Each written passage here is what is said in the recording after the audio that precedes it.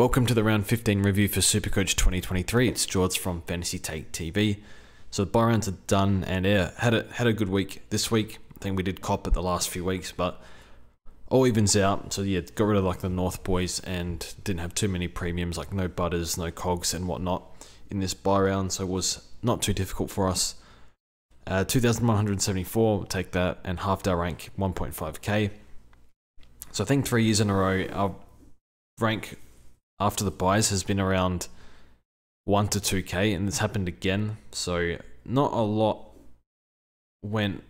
I think like everything needs to go right, and if a few things go wrong, then your rank can kind of balloon out a fair bit. Yeah, but do wish I had a few extra trades, and I think a few players will be death riding post buy. I think Petrarca is going to be the main one, and we won't have Oliver, and we actually traded Sicily after saying that I was going to hold him for 2 weeks straight. So we'll get to that in a second. But yeah, I'll take this rank. Pretty, I don't know what the word is, but shattered, pissed off with the Crows' loss against Collingwood. Learnt how feral Collingwood supporters are on Twitter. Some are right, but most of them pretty feral. But yeah, I think they're the most feral supporter base for sure. Like you look at Essendon supporter base, they cop it, but I think they overrate their players and they whinge a lot. But at least they are, at least they're realistic. You look at Carlton supporters, most deluded supporter base from trade period until, I don't know, 3 months into the season. Say trade period until May, just full delusion every year. But Collingwood, they take the cake for just being feral maggots. I don't know how else to put it, but oh my god, so unbearable. They're just gloating non-stop. Oh my god. But yeah, I just thought their umpiring, I don't comment much on the umpiring, but I couldn't believe what I was seeing. There's the amount of free kicks that weren't paid. Like Crows players were getting thrown off the ball at stoppages. Happened time and time again to Laird and Keys. And umpires were just watching. Matt Stevic just stared and watched, didn't even call it. The Dawson one at the end, I posted that on Twitter. Very, very salty. Very salty. So if you're a Collingwood supporter, you're probably lapping up the tears at the moment. But yeah, it's pretty filthy with that. But we'll get to Supercoach. So it was, at least the Crows are going alright now after a few years not going well. Because honestly, I was watching that game in the second quarter thinking, oh, we look no chance here. And then turned it around in the third quarter. So our trades last week were, we brought in Marich, which was kind of a waste of time because he didn't even need him, but he's a 102k, so that was the most important thing. I brought in Marich and Darcy Cameron for Ford and Chincotta, so I'm happy with that. Darcy Cameron always worries me with the durability, but I think I need to just shut up about durability so much. So yeah, the roles there, he looks alright. A few good contested marks, a few hitouts to advantage, and yeah, the points are there for him. So he played good.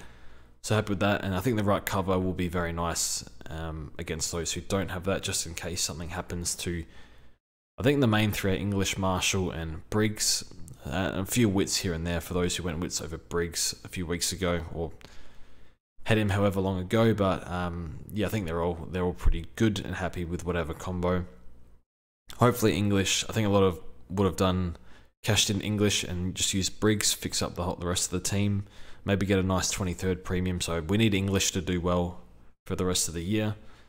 Yeah, I'll get to that once we do our final trade. I'll get to how I think we'll go towards the end of the year. There's 9 rounds to go, so we'll see. So, oh yeah, the third trade we did Ben Keys in for Sicily. So I was sort of thinking about this trade, but I wasn't sure, and I think it was either in one of my videos or the podcast where I said, if the Crows can give us indication that Keys will play mid, I'll trade him in.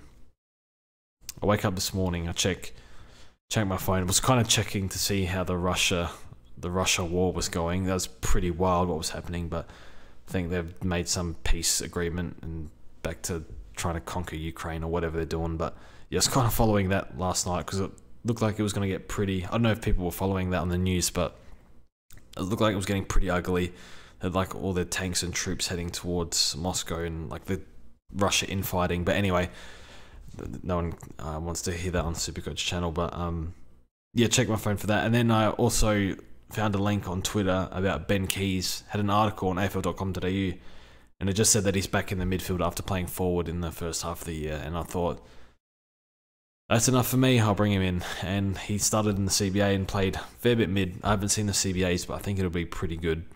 Played alright. I think scored 119, probably a bit lucky. I think I was probably tracking for like about 100, and then did some nice things with major scaling coming, and yeah, propped up his score. So there was a few other clues. I think Matthew Nicks was kind of hinting that he probably wasn't going to hard tag Dacos in the interview that he did at a press conference. And then another interview with Rochelle was saying that he's just kind of pinch hitting in the midfield. So I thought, well, Sloan played more wing the other week. Rochelle's pinch hitting in the midfield. Like, who else is getting the mid time?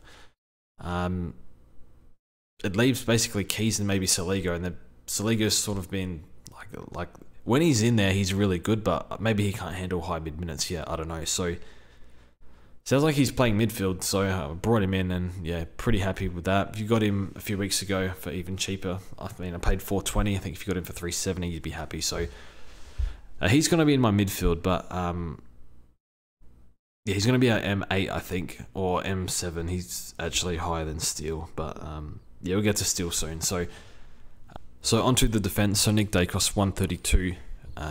Very good, very happy with that, but who cares? Everyone has him. Stewart was good, few intercepts late, which helped him. Dawson was outstanding. Again, better DT than SC for some reason. But yeah, he was unbelievable. Tackles, hit a few nice kicks inside 50, but did fluff a few early. So yeah, that's a bit annoying, but he's so good. I don't know. Do you start him in the midfield next year? It's going to be expensive, but he's so bloody good to watch. He's got that age upside too. Still pretty. I think he's only 24, 25. So 100th game today. So yeah, he was outstanding. Sinclair, 133.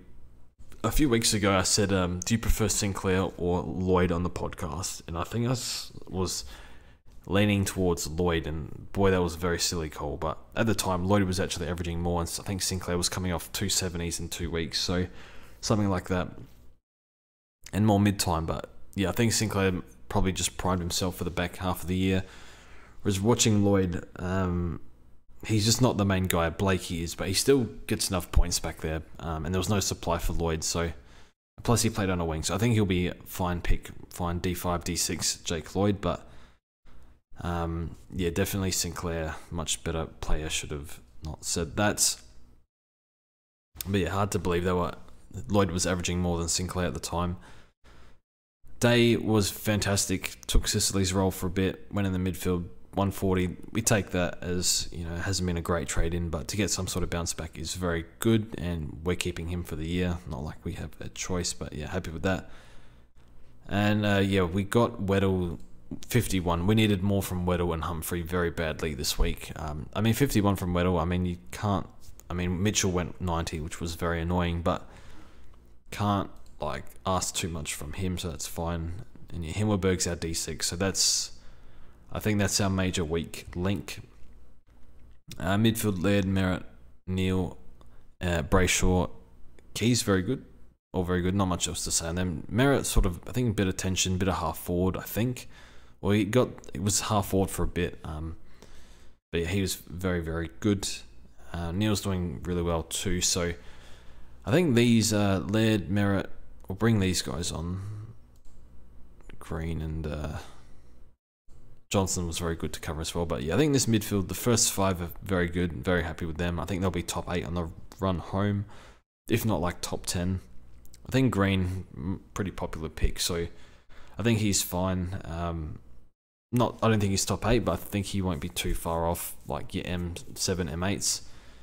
I think Keys can go with like yeah, Anderson and Rao even.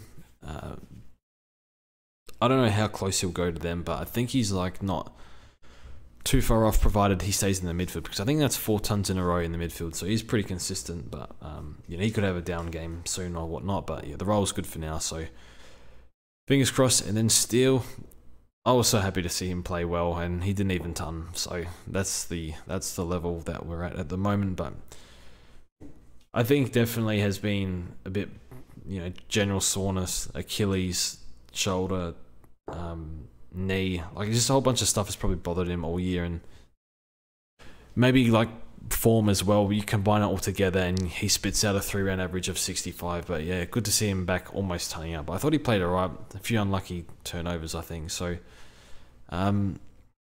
he's our M8 and we're just going to stick with him. So it is what it is. Yeah, 450, wow.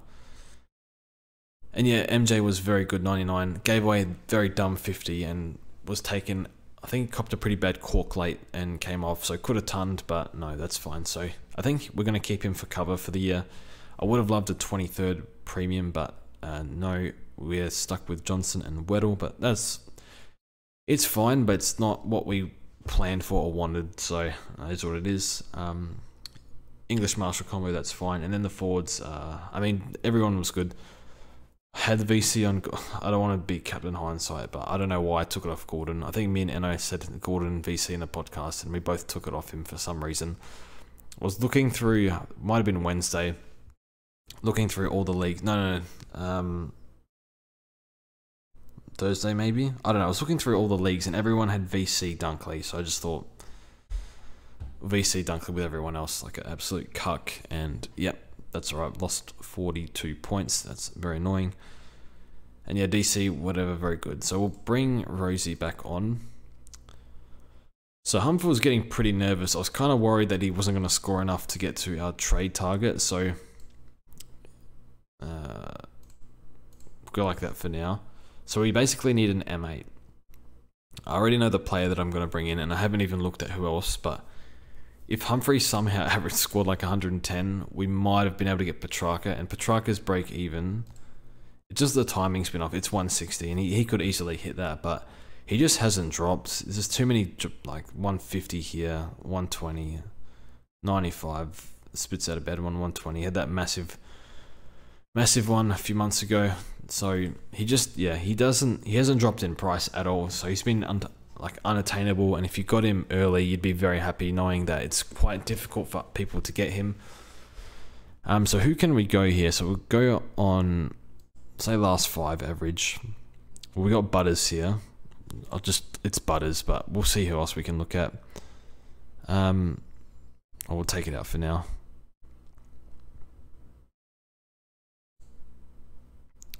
So Oliver, we can't afford, but he's probably not going to play this week, so it is what it is.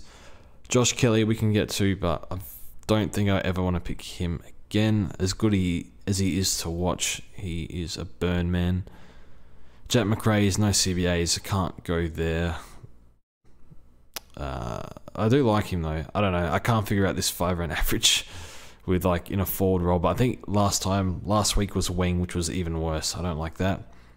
Nick Martin's been unreal. I can't figure this out, but he'd be kind of cool pod, even though his role can't make full sense of it either. So I don't know. He's just been good, but not.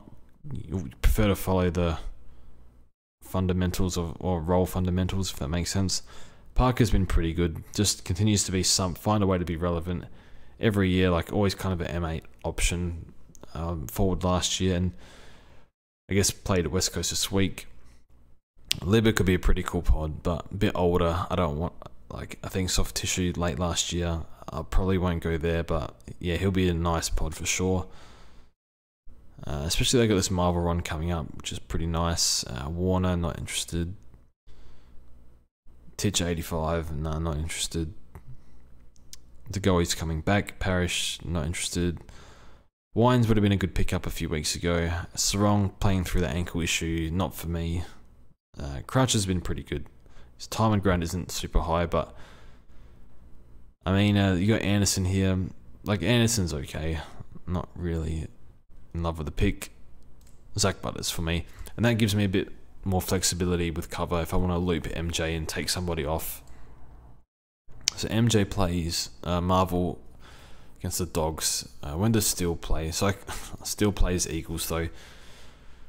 So I could take somebody off if, I think via DPP, if we can trade rookies in and out, we can actually use MJ to cover any line, I think. Like, say we trade a rookie, I don't know, in and out, and then we can move like Himmelberg goes to the forward line, Roberts goes up, Constable goes up into the back line, so that sort of thing. So yeah, that's one thing to keep in mind if you don't have cover on all lines. Obviously late outs will be pretty tough, players will be locked and whatnot, but I mean 2 trades left, that's the final team. Looking through Discord, I think most people have 2 to 3 trades left, which is not really standard, I think, for other communities. Or on Twitter, I think a lot on Twitter have like 4 or 5 left, but we seem to have 2 or 3. Pretty low. So I think looking at the back line, Dacos, Stewart, Dawson, Sinclair, all pretty common, so very happy with those 4. Day is highly owned enough where I think it won't kill us too much if he doesn't do super well. And then Himmelberg, if Himmelberg does bad, we do bad, basically. So that's not one I'm comfortable with, but yeah, fingers crossed that goes okay. Yeah, Himmelberg, he just needs to hold the roll. I think last week he scored 70 odd, but gave away like a dumb 50. It should have been like an 85 if like that one play was a free kick to him, like it should have been, rather than a 50. Midfield, yeah, I guess, I don't know, who do we want to throw in the mids? We'll just forward line looks better like that. So we'll throw Key, so M7, M8, pretty weak, I guess, but Keys might not be the worst if he can continue the midfield role. He's got West Coast again soon, or last round. He's got Adelaide Oval against North this week, so love that. Rucks are fine. I think unless Briggs puts a lot on Marshall, it's going to be pretty hard to lose points in this ruck line, so happy with that. And I think the forward line, or Butters is our, rather than having negative pods in, I don't know if Day's a negative pod, but we'll just call him that for now. But Day, Himmelberg, Keys, Steele, Butters isn't super highly owned, so he'll be a good pod for us. So we can make up a bit of ground there, make up a bit with English for those who don't have him. So they're the 2, Butters, English, we need to do really well. And then yeah, Keys, Steele, Himmelberg, Day. Himmelberg's the main one that I'm worried about. If Steele goes bad, I think his ownership's not too bad, but a lot would have traded. So yeah, just hold the faith, I guess. And 9 weeks, 2 trades remaining. It's not at a great spot, but at least we got a little bit of cover. And looking around the Discord, I'm not alone on low trades. So yeah, the players we need to do bad. Luke Ryan was infuriating to watch because a few people brought him in Discord, and oh my goodness, his role was like, I've never seen seagulling like that before. Or the amount of space he had in defense was unbelievable, and they just kept kicking back to him, and he'd run backwards to the square and get more cheap marks. Took a few intercepts as well. It's like a 140 DT game, pretty crazy for a defender to get like a 140 plus DT. So and then Ridley as well. Ridley was so frustrating because you started him thinking he'd showed, not to this level, but yeah, some sort of improvement in his role, but he just looked like he's wants the footy a bit more confidence, going for intercepts. Yeah, I don't know.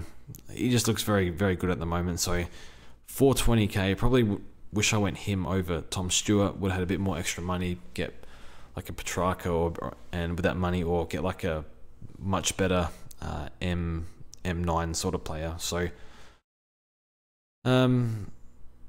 yeah, need those 2 to do bad. Ridley and Luke Ryan to do bad, because yeah, they were pretty popular to bring in this week in Discord. Need Jake Lloyd to do bad, but not too worried about him because I think he'll be capped when you know, you see Blakey used a lot back there, Florin a little bit, I'm not too sure. So I think he'll be capped, so I don't think he can hurt you not having him. Midfield is just Petrarca is going to kill us, and then Sarong, Anderson we need to do bad. And Matt Rao as well, I think he's in a few teams, so probably yeah, need them to do bad. Ruck's fine. Then forward line, I don't think there's much better in the forward line than this, apart from maybe like a Jack McRae or a Daniel. So just have a look at the forward line. It's just Jack McRae. Need Sheasel to do bad. Need Cogs to do bad. What's Zeebel's ownership? It's dropped a lot, 21. Sheasel's is still really high. And Luke Jackson, weirdly enough, has been going really, really well lately. So, who's our 5th one? Oh, Darcy Cameron. So, look at 3 rounds. That's fine. So I think Forward line is fine. I think, yeah, Daniel's like so lowly owned that's not going to matter too much. And yeah, McRae. I mean, I think these players can all score well enough in line with McRae. Maybe not Darcy Cameron, but just depends how he goes. Not too sure. So that's a team. That's pretty much it for, you know, all the Supercoach. We'll still do like videos and podcasts and whatnot, but I think everything will be a bit shorter going forward. And yeah, should be good. So thank you for watching, and we'll see you guys in the next one.